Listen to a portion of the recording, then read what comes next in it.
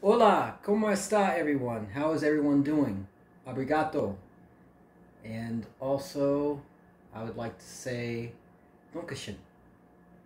So, the topic of this video is, well, let me go out and put all this disclaimer, so to speak. I'm not an attorney. I'm not an advisor. I'm certainly not counsel or a ambulance chaser. So, in saying that and clarifying all of that good stuff and whatnot, to all my brothers and sisters, let me advise you, given the topical and current cultural climate that's happening right now,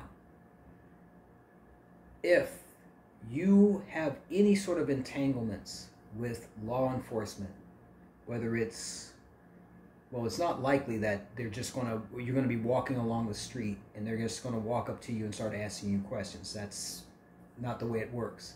But if you are pulled over for any, or detained for any certain reason or whatnot, okay, I need to ask you, or at least request, that you just let the process take its course.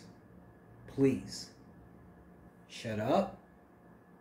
Let them hand you your ticket or citation for whatever it is that they invented that you violated or whatnot, and have your day in court.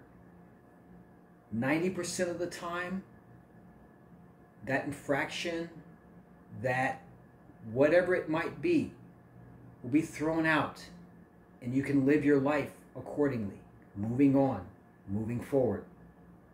Please, under the circumstances, do not run, do not give attitude, do not give this boisterous, or at least dubious, sort of back and forth, okay?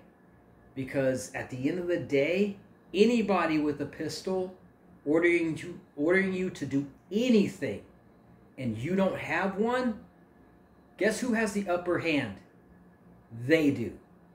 If they told you to put on a big floppy dunce cap or take off your hat or whatnot, unless you were packing and they are, you better ask them, how high do I need to jump?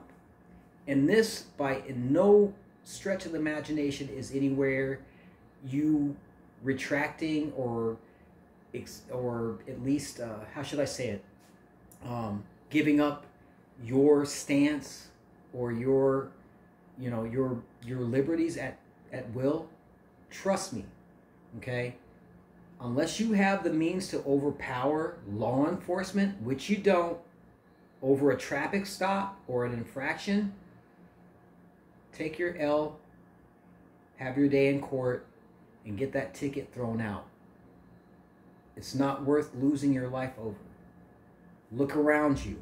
The climate is tense. Okay?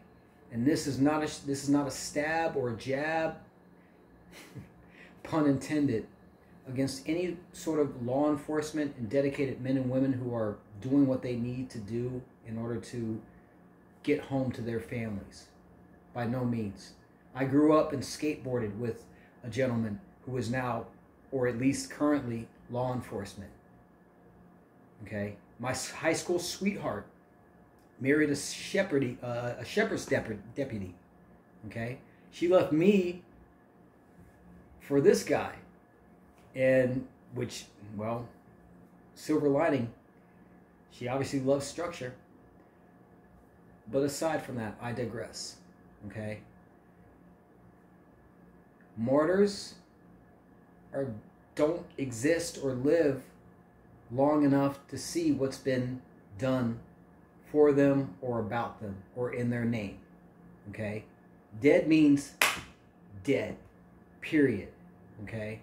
And if you have a rap sheet or a record, again, at best, the probation officer will probably be like, don't let that happen again. Be a good boy or girl or whatnot. It's not worth being riddled with bullets. And even then, you could literally throw a rock at a lawyer who will literally be like, nope, nope, nope, nope, we're going to fix this one. We're going to fix this one. How much do you need? How much do you want? $1 million? $2 million? Exactly. Okay? So again, to all my brothers and sisters, okay, to recap, all right, if you are ever approached by law enforcement in any predicament or circumstance or whatever, please do not get righteous. Please do not flee. Please do not make the situation worse than it needs to be, especially if it results in your untimely demise, because you're not going to be around. You're not going home that night, period. In a discussion. And yes, I know that there are some cops out there that would make better swimsuit models than actual cops, and that will rule itself out eventually. But between me and you, okay, I want you to stay safe. But most importantly, I want you to survive this, period. And on that note, we've got some unsponsored, well, at least unsupported reading here tonight. So, the first one is Secret Lives of Great Composers. This is a great book. I'll probably include the link, or at least how you can find it in the description. Maybe I won't, because Google's your friend. You know, stop being lazy, guys. Second one is, and this is my favorite, from Carter G. Woodson. And this is the good old Miseducation of the Negro. I highly recommend this book before it's no longer available.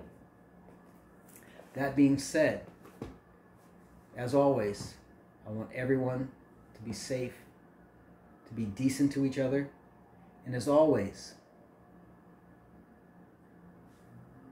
stay awesome. Peace out.